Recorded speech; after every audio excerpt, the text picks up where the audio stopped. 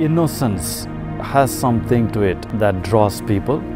There is a beauty in innocence that we're drawn to.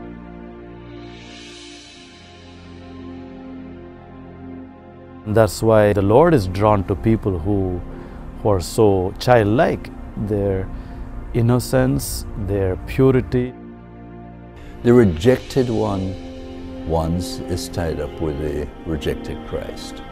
Rejected people, rejected Christ. And where there was the darkest, we would light a candle as a community. Where there was the most rejected and hated, we would show love. Love is something that you can never have enough of, and it's what I think the children need most.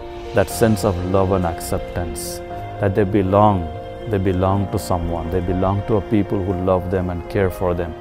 The happiness that they see in all these suffering children is beyond comprehension. Part of the beauty of the children in their little cribs is how easy, how simple it is for them to be happy. Just a small touch and the child smiles, the joy.